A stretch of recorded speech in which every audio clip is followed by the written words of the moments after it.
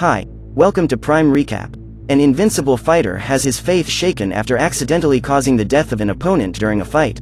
Now he will need to embark on a long journey to pay for his sins in search of forgiveness. Today we will recap the story of the 2016 movie called Boyka, Undisputed. In an underground arena in the city of Kiev, Ukraine, famous wrestler Yuri Boyka practices his prayer ritual before starting a new fight. When he enters the ring, he is determined to defeat his opponent and will stop at nothing to achieve his goal. With precise and powerful blows, he manages to take down the opponent easily and is given a standing ovation. In the maximum security prison Kornia Cholmy, underground fights are also carried out. Koshmar, Russia's most monstrous fighter, makes his way to the ring to annihilate his next victim. His opponent even tries to take him down, but his punches and kicks are not able to have any effect against Koshmar, who decides to attack him back and, in a few blows, is able to knock him out. After knocking down his opponent, the madman grabs his neck and starts punching him in the face. And after receiving several punches, the man dies. A few days after his last fight, Boyka goes to church to donate some books. During a conversation, the priest thanks the man for the help that the man has given the church, but assures him that if he seeks salvation, this is not the way. Despite knowing that fighting is Boyka's profession, the priest says that, for God, violence is never the solution and he will never approve of Yuri's actions. However, the man counters by saying that God gave him that gift and it would be a sin to waste it. Later, Kirill, Boyka's manager, shows up with good news. The man claims he got a legalized fight for him to participate. The tournament will take place in Budapest during a European Championship, and Kirill convinced the tournament's scouts to watch Boyka's next fight. That night, Boyka will face Victor and the winner of that duel will be qualified for the European Championship. After his prayer, Boyka heads to the ring. Then Victor appears and the referee announces the start of the duel. Victor starts to attack, but Boyka manages to dodge his punches and goes for the opponent with his punches followed by powerful kicks. A few seconds after the start of the fight, he manages to knock his opponent down. However, Victor gets up. Apparently, he's not willing to lose that battle. With total fury, the man lands several blows on Boyka, but the unbeatable soon regains control of the fight and takes his opponent to the knockout. However, seconds later, Victor gets up and decides to continue the fight. Boyka soon manages to take him down again, as the man no longer has the ability to defend himself. Boyka asks him to stay on the ground because he doesn't want to hurt him anymore. However, Victor needs to qualify for the European Championship, so he decides to continue. So, Boyka needs to deliver the final blow, leaving Victor totally unconscious and becoming the winner of that duel. The scouts are proud and report that in just 2 weeks he will participate in the tournament in Budapest. If he wins the tournament, he will enter the professional league, but if he loses, his dream will be over. Kirill is proud of his fighter, as Boyka was about to fulfill a big dream. The man hands him a package containing the payment for that fight and leaves. On his way home, Boyka sees Victor being taken to the hospital on a stretcher and the nurse claims the man is in serious condition. The next day, during a conversation with his manager, he finds out that Victor died a few hours after the fight. Kirill states that Boyka will not be held responsible as what happened was an accident.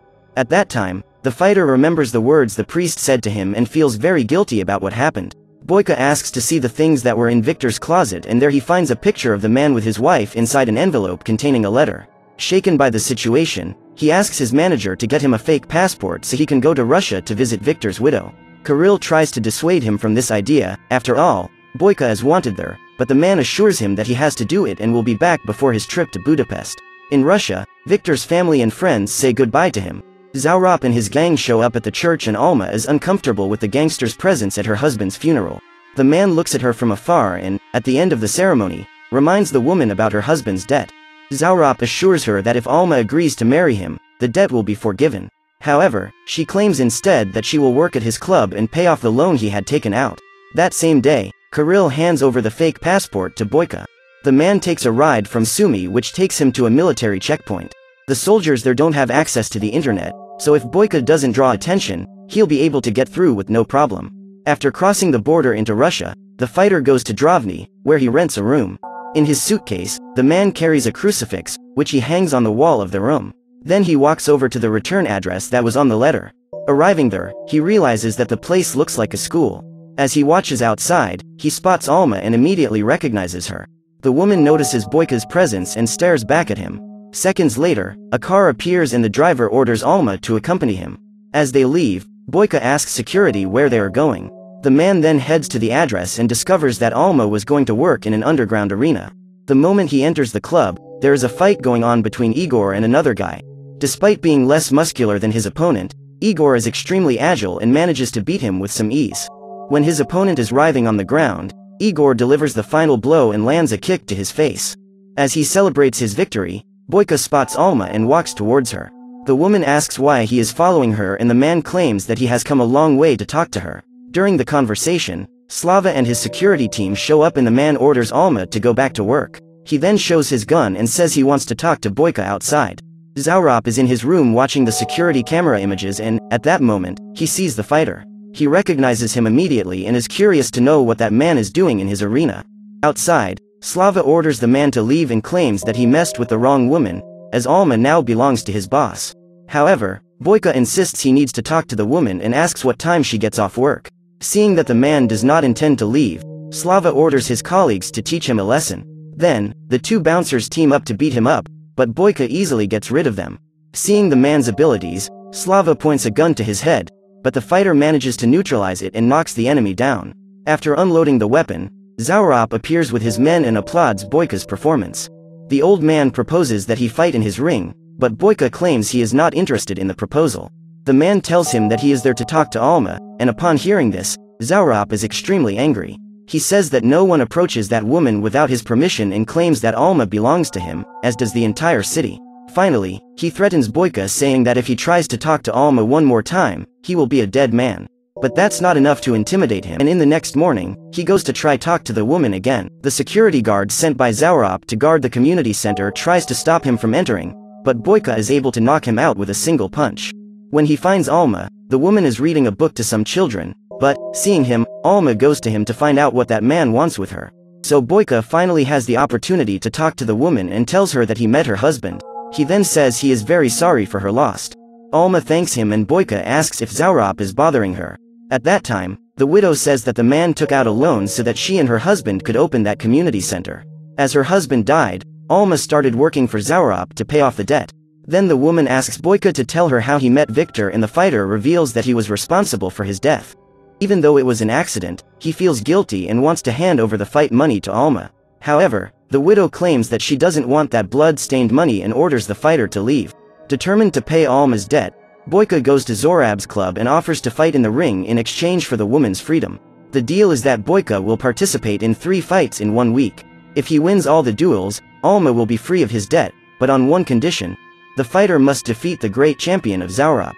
Yuri accepts the deal and says he will leave to duel with Igor in the final fight. Finally, he asks if there is anywhere he can train and Zaurop says that Boyka can use the gym which is 5 blocks away. Before the fighter leaves, the gangster asks the man not to forget that, in his arena, he makes the rules. When he arrives at the gym, Boyka starts training and soon one of those freaks goes to him to look for trouble. After some provocations, Boyka gets stressed and kicks the stupid guy in the face, who falls unconscious to the ground. That night, he prepares for his first fight against Boris Tarsov. Early on, Boris demonstrates more agility, but Boyka is extremely skilled and manages to compensate for this disadvantage. While watching the show, Zaurop is surprised by the man's performance. Despite knowing Boyka is famous, he had never seen the unbeatable fight live. A few minutes after the start of the fight, Boyka is declared the winner and Zaurop congratulates him on the victory. While resting, Alma goes to bring him a glass of water. At that time, Boyka asks if the woman knows of any other place he can train, as the gym at the end of the street was full of rats. So Alma asks him to go to the community center the next day as she will allow him to use the gym there.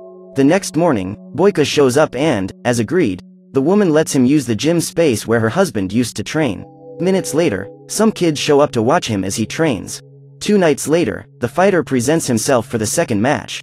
This time, he will have to face 2 opponents at once. The Ozerov brothers surround their adversary and attack him together like hungry lions. However, one by one, Boyka manages to take them down with his impeccable punches and kicks. The duo gets up and continues to attack him. While Boyka is distracted by one of the brothers, the second takes a precise kick to his lower back and the man struggles to walk. However, upon seeing Alma looking at him, the fighter returns to the fight and manages to defeat both brothers at once. Injured, he hobbles out of the arena and Alma decides to help him. After the fight, when Boyka returns to the community center, the woman prepares an herbal paste to rub on his back. While tending to the fighter's injuries, Alma states that he doesn't have to fight for her and can leave the city whenever he wants. Boyka then asks why Alma didn't leave, and the widow claims that that place was her and her husband's dream. Without the community center, those kids would be in gangs or worse. Annoyed, the woman leaves and the man returns to his room to rest. With great fear that Boyka will win the third fight, Zaurop offers police officer Koichev money to get Koshmar out of prison and take him to fight at his club. The policeman shows resistance in doing this, as he will be risking his job. But Zaurop guarantees that, in addition to the money, he will give the policeman one of the most wanted fugitives in all of Russia. Upon learning that he will be able to capture Yuri Boyka, Koichev accepts the deal and promises that he will take Koshmar to participate in the last fight. The morning before the duel, while running to warm up, Boyka receives a call from Kirill. His manager says the arena is full of fans waiting to see him and his name is scattered all over the newspapers and billboards. After the duel against Igor, the fighter should take the bus that leaves at 9:45 at night. On the phone with his manager, the man promises he will be there. A few hours later, Boyka enters the arena for his final match. Igor is confident. After all, he never lost a single fight in that ring. Igor starts the fight at an advantage. Boyka is already tired as this is his third fight in a week. Also, the pain in his back limits his movement. However, he still manages to keep up with his opponent and exchange kicks with him toe-to-toe.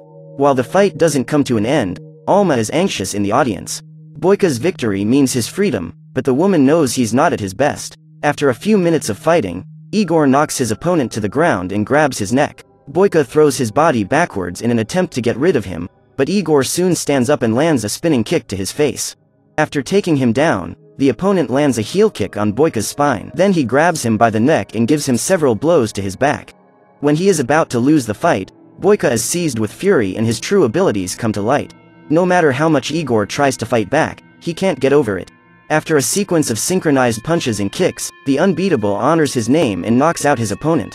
At this moment, Alma can barely contain her happiness and Boyka feels relief that he has managed to fulfill his mission. Now he has to run to catch his bus back to Ukraine. However, Zaurop has other plans for him. As Boyka prepares to leave, the man states that in order for Alma to be free, the fighter needs to beat the champion, as he said in the deal.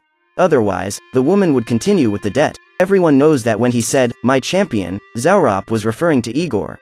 But in addition to being a cowardly freeloader, the gangster is also a terrible loser and decided to change the deal at the last minute. Now, in order for Alma to have his debt forgiven, Boyka will have to beat Koshmar, better known as the Nightmare, who came straight from prison to participate in the tournament. The man is twice the size of Boyka, and despite the well-aimed blows he receives, Koshmar remains standing. He grabs Boyka by the neck and headbutts him hard. When his opponent is stunned, Koshmar knees him in the chest and knocks him to the ground. But Boyka quickly gets up and continues the fight. He lands a few hits on his opponent, but nothing has enough effect to weaken him. After receiving several blows to the head in a row, Boyka faints for a few seconds, but does not abandon the fight. Seeing the happiness on Zorab's face and Alma's despair, he gets up. After landing a few more punches on his opponent, Koshmar knocks him to the ground again and Boyka can barely stand due to the pain in his spine. With difficulty, the unbeatable gets up and lands a series of kicks in the face of that monster. After several punches, he manages to destabilize Koshmar with a hook and knock him to the ground. He then uses jiu-jitsu techniques to immobilize him while twisting his arm. When the man stands up, Boyka uses a kick to send him out of the ring and, incredibly, wins another fight. However, Zaurop, again, doesn't keep his word and sends his guards to attack the fighter. Meanwhile, the cheater grabs Alma and takes her along with him to her room. Customers are scared of the situation and run away from the club in despair. Seeing that Alma is in danger, Boyka gets up, picks up the baseball bat and knocks out the guards. As the fighter eliminates everyone who gets in his way, another security guard appears and shoots him in the arm, but Boyka throws the wooden bat towards him and knocks him unconscious.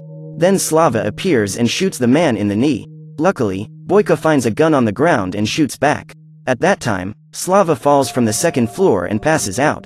After taking a weapon that was hidden in the drawer of his room, Zaurop returns to kill Boyka and uses Alma as a hostage. The coward tries to run away, but the fighter goes after him and points the gun in his direction.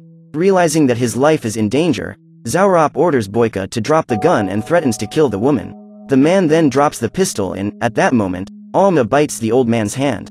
Boyka takes advantage of the distraction to attack him and ends up getting shot in the abdomen. Still, he manages to grab the gangster and punch Zaurop in the face several times. Then he chokes his neck until he kills him. After eliminating that demon, the man falls to the ground and Alma tries to convince him to go to the hospital. However, Boyka says he needs to ask her something. The fighter says that, on the day they met, the woman asked him what he wanted from her, and at that time Boyka didn't really know what to answer. But now he knows what made him go to Russia was the need to ask his wife's forgiveness for what he had done to her husband. Hearing this, Alma doesn't know what to answer and insists on getting him out of that place, but the police car soon appears and the officers handcuff Boyka. Before getting into the vehicle, the man asks once again if Alma forgives him, and she still doesn't know what to say. After 6 months incarcerated in the maximum security Kornia Cholmi prison, Boyka receives an unexpected visitor and is surprised to find Alma. The man did not expect to see her there and asks how the children at the community center are doing. The woman says they're all great and shows him some drawings they made for Boyka. Then Alma apologizes for not going to visit him sooner, but now she felt prepared. She says that the first time she saw him, she didn't know what to say or do. The woman was blinded by hate, but Boyka showed her that there is still good in the world. That's why Alma went to prison, to tell him that she forgives him and to thank him for giving her freedom back. Hearing this, the fighter feels at peace again and thanks the woman before heading back to his cell. Even in prison, Boyka continues to do what he does best and remains unbeatable in underground street fights. So what did you think of this movie? Leave it in the comments below. And if you liked the video, please like and subscribe for more movie recaps. See you next time.